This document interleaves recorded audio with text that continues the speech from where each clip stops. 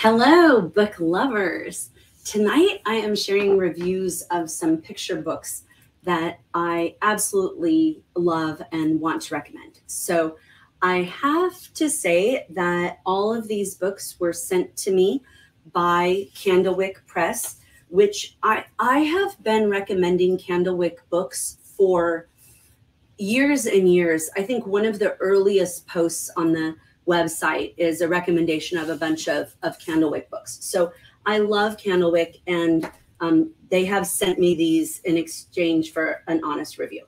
So I've got a bunch. Tonight is the first. I'm going to do reviews of picture books tonight, tomorrow, and Wednesday night. Then Thursday night, I'm live streaming a differentiation question and answer, like my office hours. And then Friday at noon, I'll be doing chapter books, one nonfiction picture book. And if you're a teacher or a homeschooling parent, I invite you to join in there and put your kids' comments in the chat. I'd love to have a little book talk with kids on Friday. So the first book I am sharing with you tonight is one called Paper World Space. And it is an incredible book. I don't know if you can see if it gives it the dimensionality through the screen, but you actually can stick your hand right through the cover. When you open it up, and then again, it's just all these layers. It has this interesting kind of vintage feel, almost like a 50s design vibe, like if a book were designed mid-century modern. So the design is really cool. But what's amazing about it is the interactivity of the flaps inside. So you open the book and everything feel like this is a ridge that is actually tactile. You can feel it. And there are all these flaps. And the thing that's nice about that is that because of the flaps, there's a lot of text, but it doesn't feel overwhelming. So if there are kids, they can read a lot of text on a single page, but it's not overwhelming because a lot of the text is behind these flaps. Some of the flaps are full pages. So this one becomes, let me move this way, like a 4-page spread of the solar system. Now, I would suggest if you get this book that you go through yourself first and do the flaps, because they are, if a kid did them first, they might tear them. I left this one sealed so you can see, kind of has little attachment points. So you'd want to do that and bend it back yourself first. I just love that flap within a flap. So you can see there's just so many, and it is so amazing, like the core of the earth. Anyway, this is just amazing. If you have I just stopped saying amazing about this book. If you have a student or a child who likes space and likes good graphic design, this is wonderful. It goes all the way through space stations and how they work. So this is a paper cut book that I strongly recommend, Paper World Space. All right. The next book that I recommend is totally different. So this book is called Moose's Book Bus, and it's written and illustrated by Inga Moore. And this book is a sweet story about a moose who always reads to his family at night, but he runs out of books. And so he goes around and tries to borrow books from friends. I'll just show you some of these delightful illustrations of anthropomorphized animals. So it's not just the moose that is anthropomorphized. All of the animals in this little animal community are also anthropomorphized, and they all walk around on 2 legs. And their best quality is they love to read. So what happens is he goes to the library and he checks out books. He finds out that there's a library. And so then he starts reading and to his friends and neighbors until they crowd his living room so much that they can't even fit anymore. So then he ends up teaching them to read, and his wife, Mrs. Moose, teaches other animals to read. And eventually everybody is able to read their own books and check books out of the library, except that they still like to hear him read. So they still come to his living room sometimes to hear him read his stories. And she dedicated the book, the author and illustrator dedicated the book to librarians everywhere. And it is such a sweet story about solving a problem where you like find you have a problem and how you solve it, and solve it in a way that is sweet and special. The illustrations are sweet. This to me is a nice book in the kind of the genre. It had a little bit, the illustrations had a little bit of a feel of a Jan Brett story to me. So if you like that type of illustration, I think you'll like Moose's Book Bus. Also, if you're a book lover or a librarian lover, this is going to be a great book for you. All right, next is a Christmas one. So I see Teacher Likes Books. Thanks for joining in tonight. I know I love that idea of a book chat with students. So hopefully we'll see how that goes. So this one is one that I requested. So all of these books that I'm talking about, I requested from Candlewick. So I get a list of their catalog and I tell them the books I want. And so it's really no surprise that I like all of them because I picked them thinking that I would. So I always love a good Christmas story. I've got some favorites. In fact, I think I'll do an episode of this series just on like my favorite Christmas picture books. But I've got a Christmas one here. This is 'Twas the Night Before Christmas. Same Clement Seymour text that we're all used to, the exact text that we know and love, no alterations there. What sets this one apart is the illustrations. The illustrations by P.J. Lynch are absolutely my favorite of any version of this story. And there are a couple of reasons why. I think that the Santa is my favorite Santa of all. This, I hope it comes through clearly. Try not to get a glare. This Santa to me looks like he belongs on a Coke bottle. Like he is the quintessential Santa. But in addition to the Santa, it's the reindeer. The reindeer are absolutely stunning. I found another page with the reindeer on. The reindeer are stunning. The other thing that's nice about this particular version of the story is that it doesn't have too much text on each page. My other version, I like the illustrations a lot. There's a lot of text on each page, and I like this small amount. There's just a small amount of text. And so by the time the child is done looking at the images, and maybe even before, you're out of text and ready to move on. So it moves through. The illustrations are somewhat dark, not in the sense of not like esoteric darkness, but literal darkness. They're quite dark, as you can see. And it gives that feeling of night, like 'twas the night before Christmas. It really has that feeling. So one thing I'll say when you're looking at Christmas books, and if you're looking for this one, be sure to follow the link in the description box on this YouTube side to take you to this exact one, because it is hard to find the exact one. I don't know if you've ever had the experience of ordering a book and you don't get the version you wanted. So this particular version that P.J. Lynch published by Candlewick is absolutely fabulous. Can't say enough about it. It kind of has a Polar Express feel to me, the way that it was done. I really like it. Oh, there's one other thing I just loved. I don't know if I can find it quickly, but there's this illustration where Santa, here it is actually, Santa's going up the chimney, and it's just the perspective with which the illustrator drew it that just, I loved it so much. These illustrations truly captured me, truly captured me.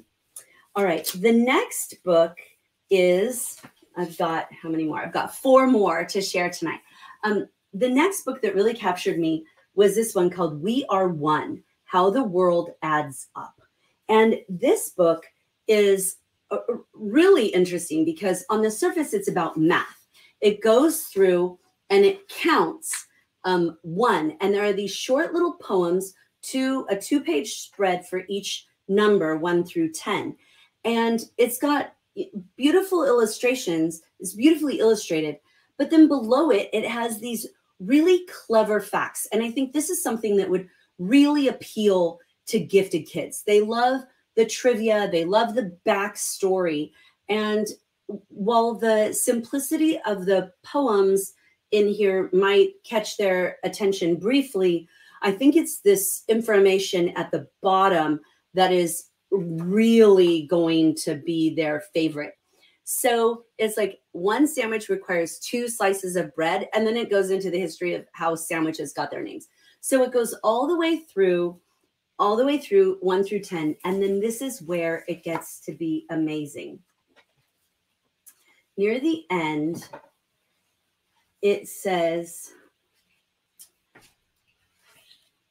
it's got this little poem, and it says, you needn't look far to see that it's true. This simple equation, and the idea of the simple equation is Aristotle's, the whole is greater than the sum of its parts. And that's the theory behind this book, that as people on a planet together, we're greater together than the sum of our parts. It's so beautiful.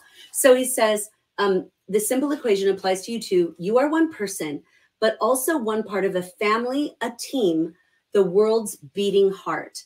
We're moon dust and starshine all circling the sun. We're a vast constellation. And yes, we are one.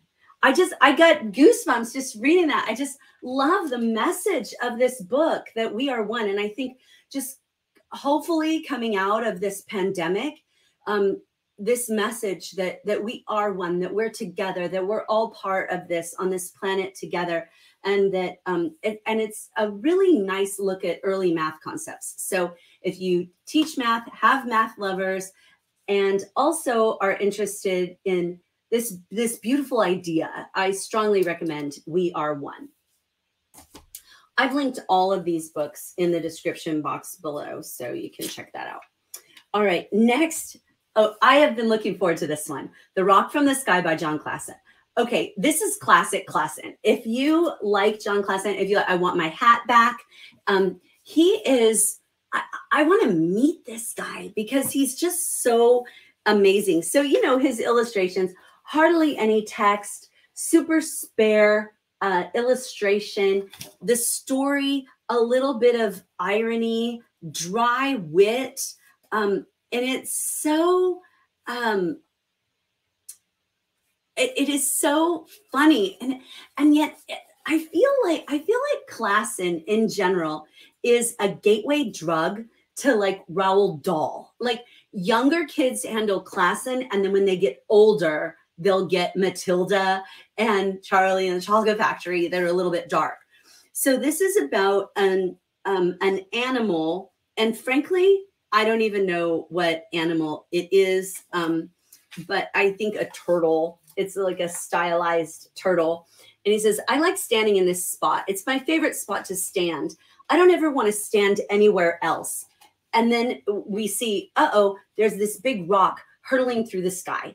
And so what I love about this is that Klassen doesn't tell you this rock is hurtling through the sky to his favorite spot. But bright kids will figure that out, and it creates this sense of suspense and momentum. And then there's interaction with other characters as well. The rock lands all over different places. There's, in the center of it, there is a like futuristic dream sequence that's very well done. And the illustrations of this remind me of Maurice Sendahl's Where the Wild Things Are. That same kind of feel. So this book is thicker. If you can see here, it's a thicker book. Again, hardly any text on each page. It's still a quick read, probably a 5-minute read. Some of the pages have no text at all, just the illustrations of the Klassens. There we go. La, la, la. My spatial reasoning skills needing some work here. But so it's still a quick read, but it is a longer book. And this is his newest. I think this is, it's clever, it's witty, it's Klassen, it's classic Klassen. So if you like John Klassen, you're going to want The Rock from the Sky. All right, next. Oh, this was one I was really excited about. So this book is by Wynton Marsalis, the jazz musician, well-known, amazing, genius musician. And the thing I loved about this book, first of all, there were three things I loved about this book. The 3 things I loved about this book, Squeak, Rumble, Womp, Womp, Womp, is, first of all, if you are an early elementary teacher, or you know what? I'm not even going to say early elementary. If you teach language arts and you teach the literary device of onomatopoeia, this is the book for you. Every single page has examples of onomatopoeia on it. Every single one. Every possible onomatopoeia that exists practically is in this book. So I really recommend it. So that's one thing I like. If you teach onomatopoeia, this is a great choice for you to help you teach it. The second thing I like about it is that I think we're in a movement right now toward diverse books. And one of the things I think is most important is not necessarily just having books like The Watsons Go to Birmingham, where we are focused on the idea that this is an African-American family and let's focus on the African-American experience. I think one of the things that's really important in having diverse books in classrooms and in homes is where it's just a normal part of life. We're not going to be drawing glaring attention to the fact that one family is white and one family is brown, right? Or one family is both white and brown. So I love the idea that we're going to just say, this is just humans. This is just humans. And so in here, there is a family and they are a brown family, but there are also musicians and other people who are Caucasian.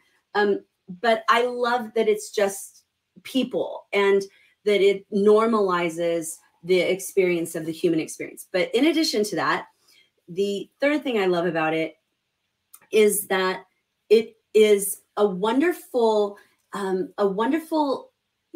description of how music and sound surrounds us. And the illustrations are really interesting. They're somewhat stylized. Let me show you another picture. They're somewhat stylized. Like here's a bunch of musicians. I found that the style, when I first opened the book, I'll be honest, when I first opened it, well, I mean, not like I've been lying to you since now, but when I first opened this book, I wasn't thrilled with the illustrations. I was like, not sure. But they grew on me. And now when I look at them, I'm like, oh, I love the illustrations. Why didn't I like them in the beginning? But I really do now. So highly recommend Squeak Bumble Womp Womp Womp. Or Squeak Rumble. Sorry, Squeak Rumble. All right. And the last book tonight is another pop-up book. So, well, the other one I mentioned early on isn't really a pop-up book. Let me pull it up again. Sorry, it gets dark when I lean forward. I'm not sure why. The space one isn't really a pop-up book. It has flaps, but it's not truly a pop-up book. This last one is a true pop-up book. So unusual to me. So unusual. One of the things I like about it.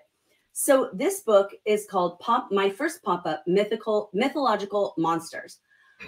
I don't know that I agree with the My First Pop-Up. I think this book could be interesting to even much older children. It looks like this on the side. It's not tall. It is quite thick. And what it has is 12 monsters. And for each monster, it has a little bit down in the bottom right. It says the name of the monster and a little bit about the monster. And then in the upper left, it says area of origin. And so if the monster is seen in lots of different cultures, it just says various. But if the monster is specific to a certain culture, then it says that. So like this one is from Scandinavia. What is really amazing here is the quality of the pop-up. I just don't know if a two-dimensional screen can do it justice. Maybe if I put it this way, you can kind of see that there's just multi-dimensionality in these monsters. And as I was looking through it, like this one from some are less intricate than others.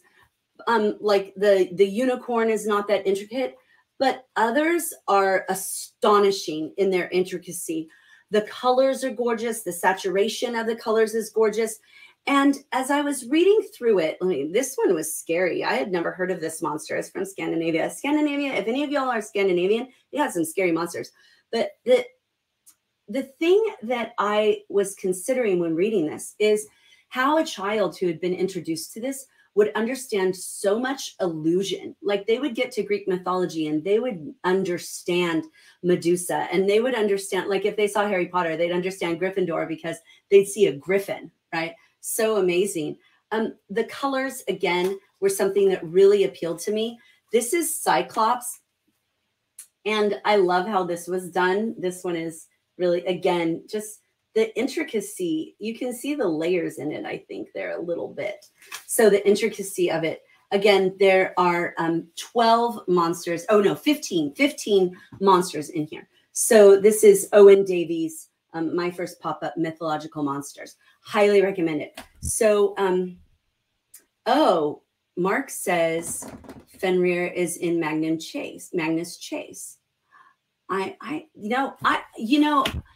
So I know Mark. He's one of my students. He is a very advanced reader and older, but he would like this. Like, that's the interesting thing about this book, is that while you would think, like on the back cover, it says ages 3 to 7. I think 15-year-olds would like it. I know this 55-year-old liked it.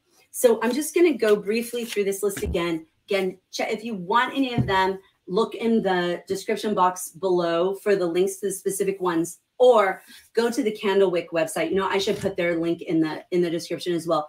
Go to the Candlewick website and you can find them there as well. So we had Owen Daly's My First Pop-Up Mythological Monsters. We had, you know what, I should like rate them. You know what, let me put them in order of how I would acquire them if I could only acquire some. Okay, I would, yeah, I see that. I'm like acknowledging a comment. Okay, this is the one I would have to have. I would have to have this book. This version with the PJ Lynch illustrations is my brand new favorite. 'Twas the Night Before Christmas. Next, I would want the Paper World Space. Truly one of the most unique, creative, cool nonfiction. Love this book. Kids would love this book. Third, oh my gosh, this is so hard to do. Third would be We Are One, How the World Adds Up. Not just because I think it will really appeal to young mathematicians, and especially my little corner of the world in gifted land, but just that beautiful idea that we are all together. Next would be, oh man, probably The Rock from the Sky, just because John Klassen, I mean, he's John Klassen. He can get a 2-year-old to laugh. So I just love this.